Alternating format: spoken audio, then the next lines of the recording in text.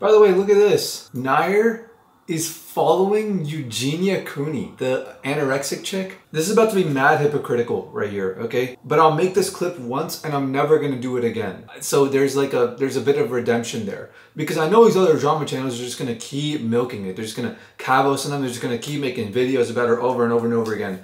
But it's like, these people that make like the drama stuff, right? They're like, oh, Eugenia Cooney's getting worse and we need to do something to help her about it, and someone needs to be in her life to do something. And it's like, bro, what the hell are you doing? You realize that every time you make a video, Kavos and these people, every time they make a video on Eugenia Cooney, she gets worse. She will not get better if you keep making these videos, by the way. Like, you're preventing her from doing it. And to a certain extent, it is her fault. But we're all also really weak, and Jesus would forgive her for this kind of thing. Like, I'm not saying that she's in the right. What the hell is this? I want to do some like basic home math to explain to you. I'm not saying that like that they're responsible for her suffering, right? For her mental illness, for her anorexia. I'm not saying that. But I'm saying they're definitely not helping, and they're contributing to making it worse. They're at least partially a part of it. Alright, cool, we have paint pulled up. So here's what happens, alright? This is a cycle, okay? So we're gonna put the Dramaalert logo right here, okay? This is gonna represent every single drama channel. And then we're gonna put Eugenia Cooney right here, okay? That's her hair to represent that she's a girl. Now here's a cycle, okay? She gets, I'm gonna use green for attention. Girls nowadays don't understand the difference between positive and negative attention, because the men in society are so fucking pathetic and inauthentic that they will give attention to girls for anything, not just when they deserve it. The whole problem could be fixed if like a woman did something stupid and a man just ignored her. All the problems would be fixed, but men still want to give these girls attention. And that's their biology. Like, they can't avoid that. So they get positive attention from this, whether they know it or not. It feels like positive attention to them because it's attention. I go out, I ask people, is all publicity good publicity? And almost every single guy,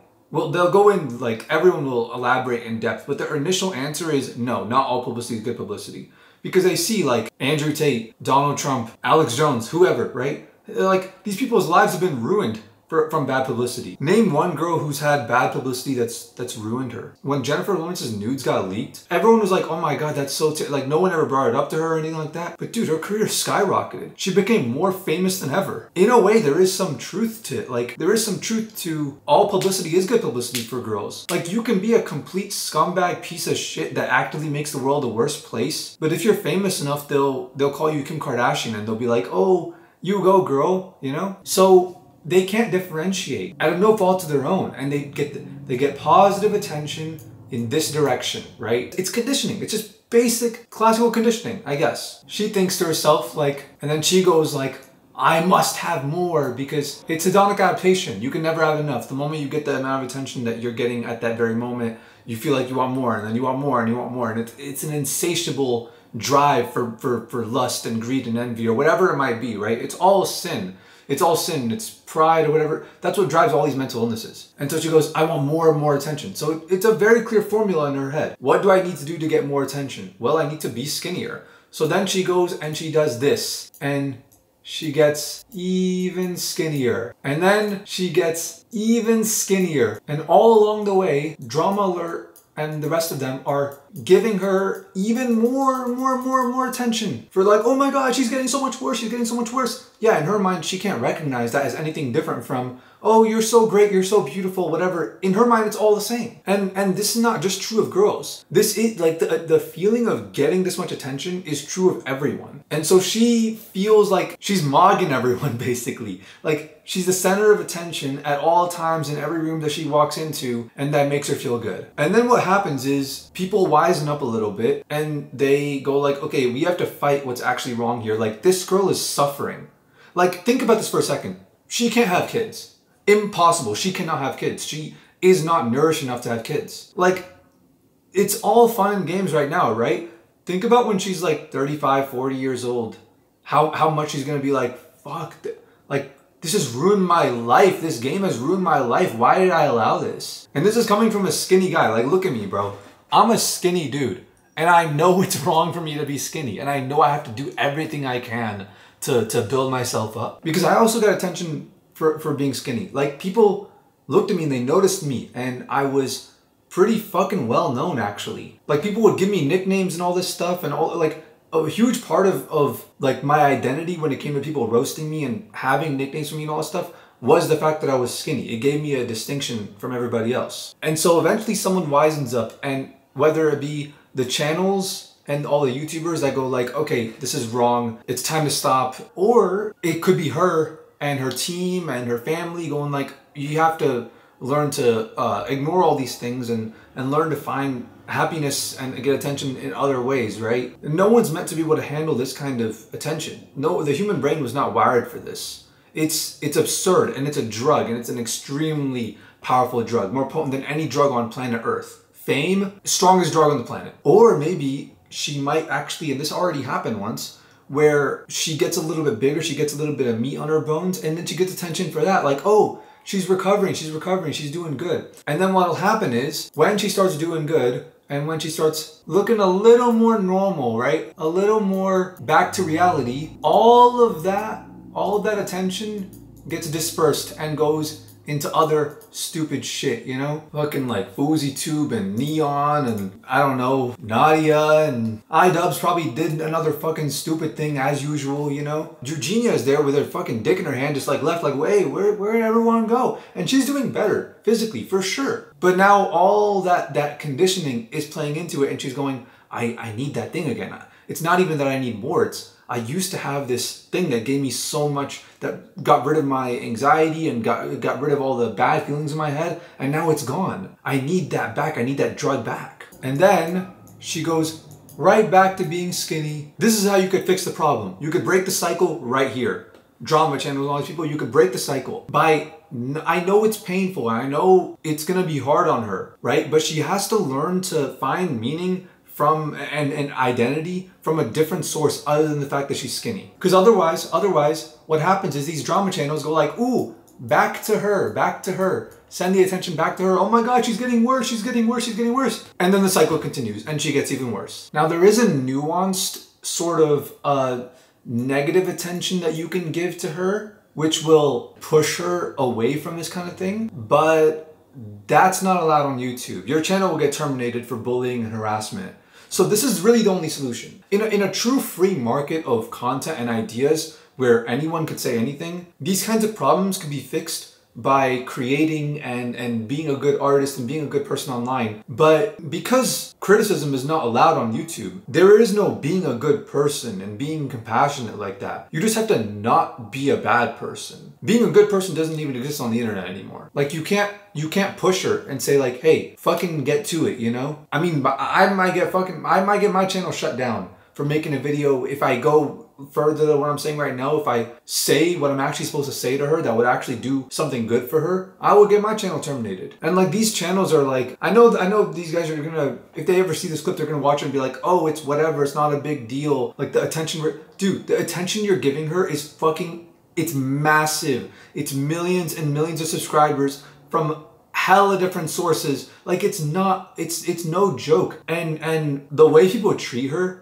like, oh, this might sound really stupid. Maybe I'm delusional because everybody else seems to not have any problem with the way the internet treats Eugenia Cooney. But I come from like a skinny, I know the fucking health problems of being that skinny. I used to be way skinnier than I am right now. I graduated high school, I got kicked out of high school, 18 years old, 6 feet tall and 88 pounds. So I was obscenely skinny. There were girls that were like 4'11", 4'10", that were 90 pounds, that were like seen as like the small, and they were heavier than me. Like, dude, everyone might in her life could be doing everything they can. Like, you think this is a small deal. You think like, oh yeah, she should just fix this shit and it's on her, right? I don't think you realize how powerful this kind of attention is. How like disruptive it could be to someone's life. All of her parents and her friends and family and all these people, she could get therapy for years and years and years and get better and better and better. And then the moment fucking any of these drama channels, Acheeto or any of like bowblax or any of these people, the moment they make another video on her, I guarantee you it's back in the cycle. I'm telling you, dude, fame is such a strong drug. It counteracts every medication, every therapist on the planet, all of them. They cannot compete against the drug of fame. And these people, like, they're like,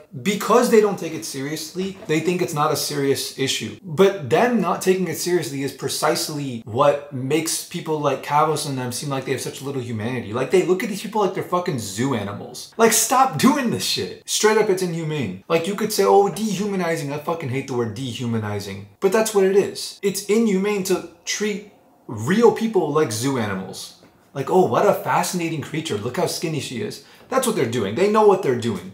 They say they have this facade, like, you know those charity companies that like give away cars? Like, oh, we're doing it for a good cause. Yeah, no, you're fucking not. Like, everyone knows your company exists so that way you can give away cars. And everybody that goes to your company to like buy things for raffle tickets to win these cars are not doing it to donate to charity. They're doing it to win the car. Like, we all know what's happening here. You could, oh, the court of law is registered. Yeah, no. In the real world, with our own minds, let's be honest here, we all know what's happening. When you make these videos on Eugenia Cooney going like, oh, someone needs to help her, like, you're saying that as a way to protect yourself. But really, you're making those videos for the spectacle. You're making those videos to get the views. That's actually what it is. And don't even try to deny it. We all know the truth. Like, don't perpetuate this cycle anymore. This is mental illness. Anorexia is a mental disorder. It's a psychological disorder, and it's what she has. Genuinely, like, as much as people might not take this seriously, if drama channels keep, anytime she does anything that steps out of line, whether it be getting more skinny or putting on a little bit of weight or anything like that, anytime she steps out of line from being severely malnourished like she is right now, and then they keep reporting on it, they are perpetuating that cycle of anorexia. They are aiding and abetting in her mental illness, and it will ruin her life, straight up. Everyone around her probably doesn't give a fuck about her because they're probably making a lot of money from her name, right? Selling makeup palettes and all this shit. But genuinely, y'all are evil if you're doing this. Like, this is a girl's life that you are potentially throwing in the fucking trash, like destroying her entire life for views and money and merch sales. It's pathetic, and it's time to stop. We're not allowed to give any sort of critical reinforcement or anything like that on YouTube because of their stupid policies. So any reinforcement, any criticism at all, always will come across as positive reinforcement, as a reward, as a candy for your good behavior. All of it will. So the only way to not do the wrong thing, there's no way to do the right thing, but the only way to not do the wrong thing is to cut off the situation completely and just ignore her channel, ignore her progress, ignore all that stuff, and let her live her own life. Because look at this. She's still like posting on her story every day if it'll show up. There's a post, it's not showing up though. TikTok, Twitch, verified. This should not be the case. She should be off social media, like completely. Meanwhile, you got this fucking, the spawn of Satan on YouTube, Jeffree Star, who like needs to be put in a mental hospital that she's promoting, and then her own links right here. You see what I'm saying? The way that people are watching her, this is like an online zoo. They're fascinated with the spectacle of her. It's very clear to see the way that people are benefiting, I would say taking advantage of, not benefiting, but is gross and pathetic, and coming from a ex-skinny person, never anorexic, but like an ex-skinny person who experienced somewhat of what it was like, never to this degree, but somewhat of what it was like to have people have this surface level identity of me as the skinny Indian dude. I'm telling you, genuinely, I have empathy. Like, that is a life of never ending suffering. And if you actually care about this person, if you actually have a bit of compassion in your heart, you will ignore her socials, never talk about her ever again, and just let her live her own life and completely reject her existence from the internet entirely.